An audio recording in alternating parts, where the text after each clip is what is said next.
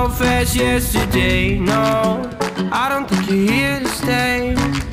No, I don't think you're here to stay. So tell me what you want. Champions League again for Manchester United. Wow! Old Trafford next night. Tell me how you want it. Tell me all the reasons that you're running away. I don't think you're here to stay. No, I don't think you're here to stay. No, no, no. I just wanna be with you. I just wanna be with you. Manchester United bersiap menjamu klub asal Siprus, Omonia, dalam lanjutan pentas Europa League.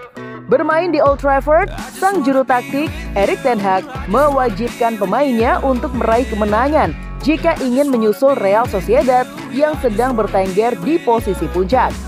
Kehilangan Antony Martial saat laga melawan Everton kemarin membuka peluang bagi para pemain muda untuk diturunkan di laga besok.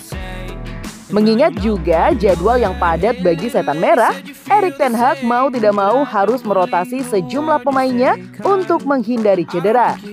Saat sesi latihan baru-baru ini, tertangkap kamera pemain muda Alejandro Garnacho ikut disiapkan oleh Erik Ten Hag. Garnacho bahkan satu kelompok bersama pemain-pemain inti seperti Cristiano Ronaldo, Bruno Fernandes, Casemiro, Anthony, Fred, dan Lindelof saat sesi latihan rondo.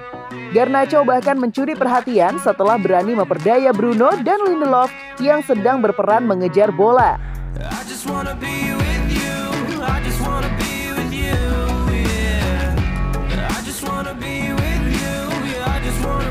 Pemain 18 tahun itu seperti ingin menunjukkan kepada Ten Hag kalau dirinya siap untuk diandalkan di laga melawan Omonia besok.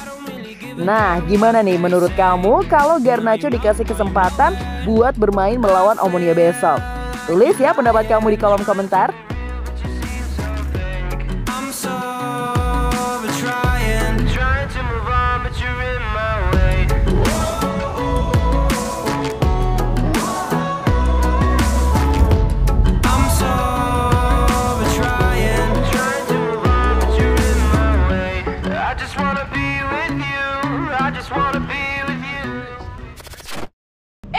Keudahan ya? Tenang saja, kita masih bisa bertemu lagi di konten-konten selanjutnya. Jadi subscribe dulu FGD United, Glory Glory MU.